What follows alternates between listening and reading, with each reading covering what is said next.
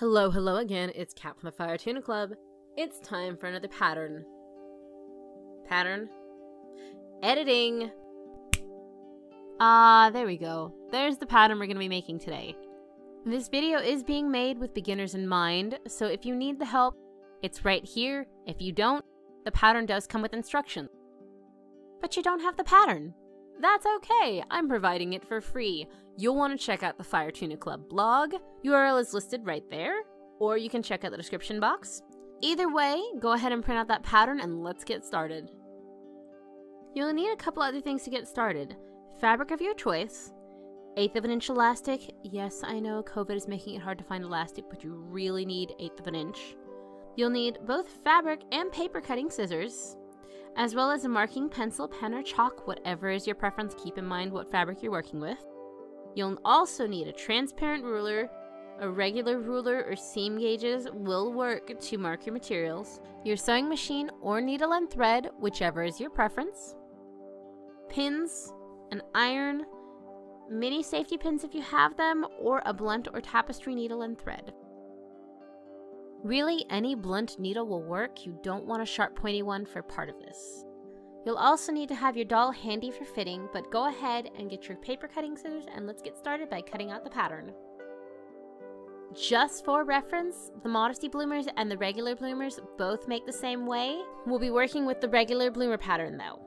If you're not sure this pattern will fit your 1/6 scale doll, you'll want to cut out the test piece, tape it together, and try to fit it on your doll like I've done here. As you can see with my sample bloomers, it has no problems fitting Monster High doll, which is what I initially made it for. It will also fit Disney Descendant dolls, as well as standard Barbies.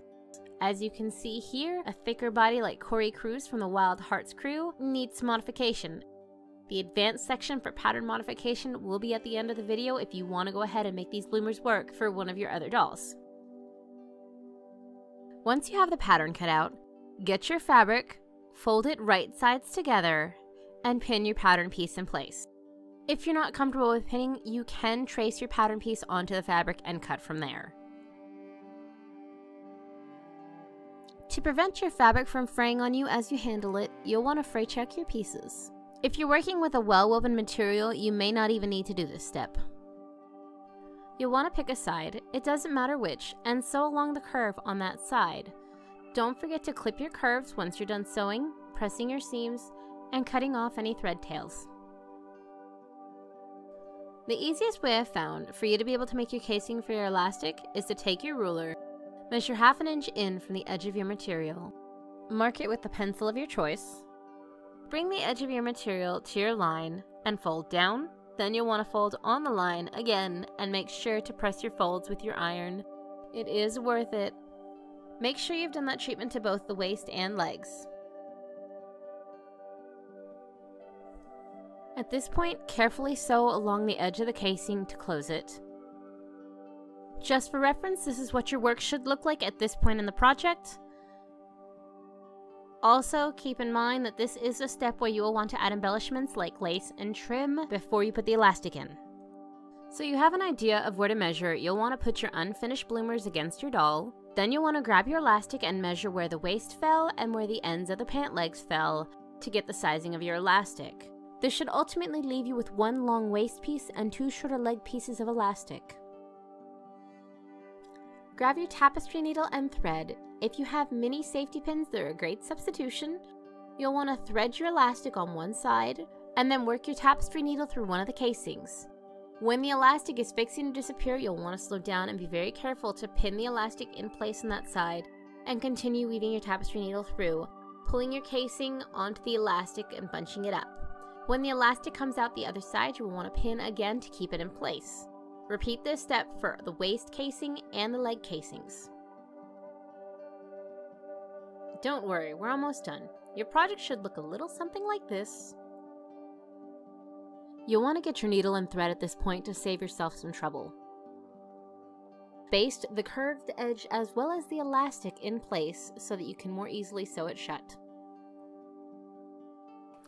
If you're new to sewing or your sewing machine, don't forget to go as fast or as slow as you're comfortable with. You're the one setting your own pace. And removing the basting stitch is as easy as cutting out the knot and pulling the string loose. Don't forget to clip your corners and press your seams.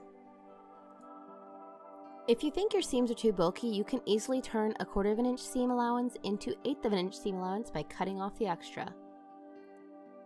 Last seam, let's do this! What you need to do is separate the legs and fold the bloomers together so that the inseam is where you will be sewing. You'll want to do the same thing you just did. You'll want to baste it in place, make sure you get the elastic so it doesn't pop into the casing on you. Sew it down. Remove the basting stitch if you used one. Clip the corners. Trim the seam if you so desire. Flip it inside out and you're done.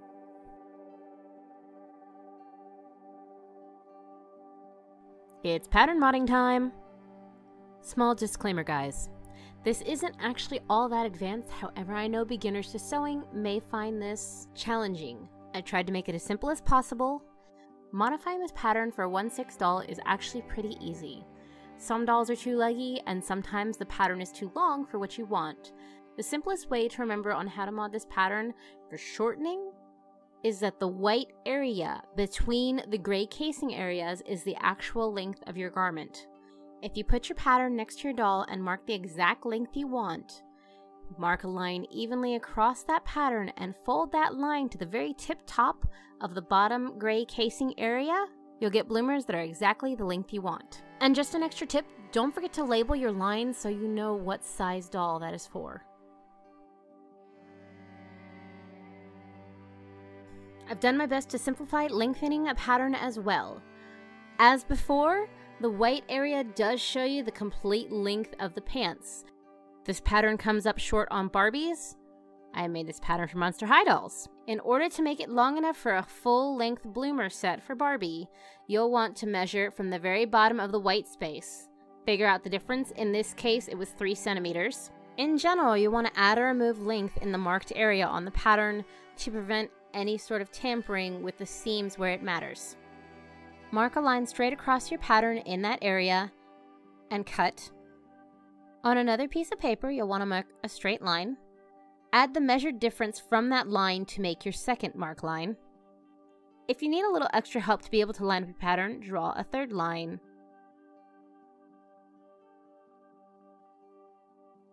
You want to tape your pattern down to that piece of paper, and now you have a pattern long enough to use. Leave yourself some notes so you don't forget what was going on with your pattern. And don't forget to trim off the extra paper. Repeat these steps vertically if you want to add or remove fullness from the bloomers. Thanks for sticking it out until the end. I hope this video helps you with your sewing adventures. Leave any questions or comments you have about the pattern in the comments section below. If this video helped you out, or you just liked it, hit that thumbs up icon. Consider subscribing to my channels to get the latest on the next patterns, doll repaints, or anything else I might get up to. And I'll catch you next time when I finish another project.